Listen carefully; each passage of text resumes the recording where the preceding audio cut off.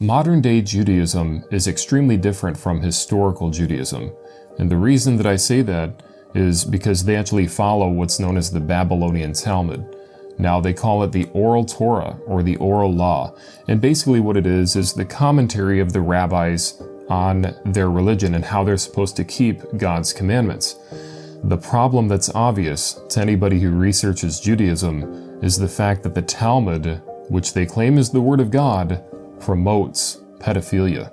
It says a proselyte who is under the age of 3 years and 1 day is permitted to marry a priest. It also says when a grown man has intercourse with a little girl, it is nothing.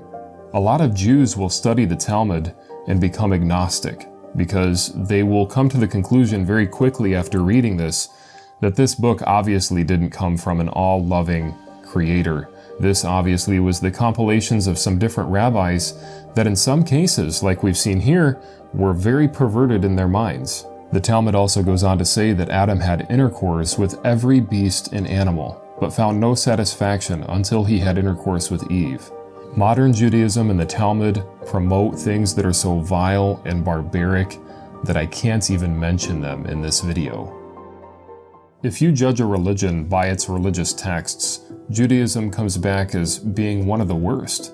And the reason that I say that is because the sages promoted the idea that God is neither male nor female. They believe that God is transgender. They actually believe that God is an eternal goddess. It is New Age mysticism by the very definition. That's why Jesus had to come on the scene and set things straight and tell the Pharisees that you're adding your own traditions to God's commandments, and that they're putting the traditions of men above the Word of God. In the Talmud it says, "My son, be more careful in observing the words of the sages than the words of the Torah." So the rabbis are telling people that they should listen to them instead of the Word of God, the Bible, the first 5 books specifically. That is very pagan, and it's blatantly obvious that they are not worshiping God the Father, because they don't even know who He is. They think He could be a goddess. They think He could be transgender. They have no clue what they're talking about. They have a book that promotes pedophilia. They consider it to be scripture. They consider it to be the Word of God, saying that animals and Adam had intercourse together to be able to see what he would like. I mean, this is blasphemous. I can't even mention all the things that the Talmud says that are evil, because if I did, I would probably be defiling people's minds. Sometimes I debate as to whether or not I'm sharing too much information on this topic, because some of it is just terrible. Not all Jews realize this. If they did, they wouldn't even identify with modern Judaism, because modern Judaism has really strayed from Moses and the prophets. It's not even the same thing anymore. Unfortunately, because they rejected Christ, God has allowed for them to go into error.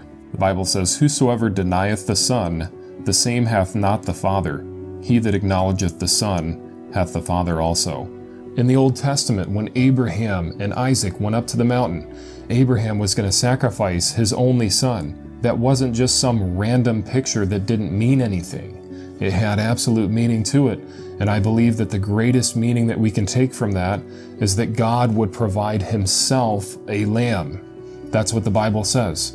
There was a ram caught in the thicket, but the Bible tells us that God would provide Himself a lamb. The Bible says, "And they shall look upon me whom they have pierced, and they shall mourn for him, as one that mourneth for his only son, and shall be in bitterness for him, as one that is in bitterness for his firstborn." When Shadrach, Meshach, and Abednego were cast into the fiery furnace, the Bible tells us that King Nebuchadnezzar saw a fourth man in that fiery furnace, and they're all walking around in there. And the Bible goes on to say that the fourth man had the appearance of the Son of God.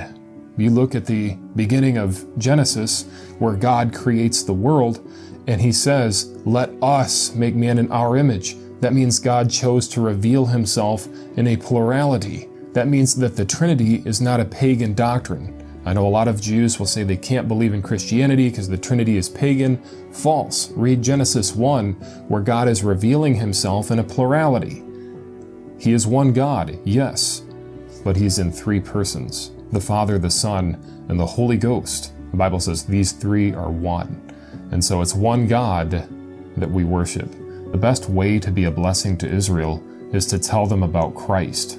And the ultimate curse that you could put on a Jew would be to avoid having a conversation with them about Jesus. Judaism teaches that if you want your soul to be redeemed by God, to just stay on the path, be a good person, follow the teachings of the rabbis. Look, my friend, that is not going to save your soul.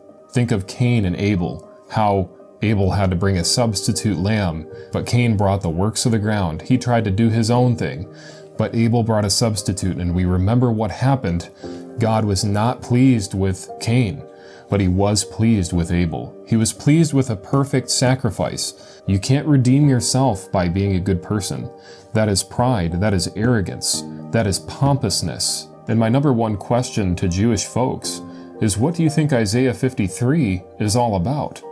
The entire chapter talks about how the Messiah would come to this earth and that he would literally be crucified and bear our iniquities on his own shoulders. But he was wounded for our transgressions. He was bruised for our iniquities. The chastisement of our peace was upon him, and with his stripes we are healed.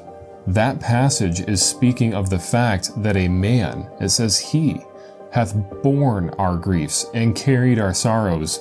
The Bible says that he, this perfect man, the Lord Jesus Christ, would be a perfect substitute for all sin. And if you look at Micah 5:2, it says, "But thou, Bethlehem Ephratah, though thou be little among the thousands of Judah, yet out of thee shall he come forth unto me, that is to be ruler in Israel, whose goings forth have been from of old, from everlasting." So it says that the Messiah would come out of Bethlehem, which Jesus did, and that he would come from everlasting, showing that he is deity, that he is God. Remember, this is the Old Testament. This isn't the New Testament. You can't be good enough to make it to God. God actually had to come down to us. God had to come down to this earth and live a perfect life and give himself on behalf of his own people.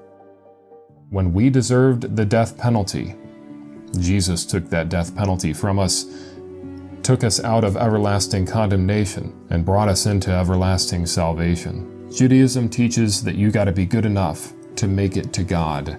But the Bible tells us that as it is written, there is none righteous, no, not one. None of us are righteous.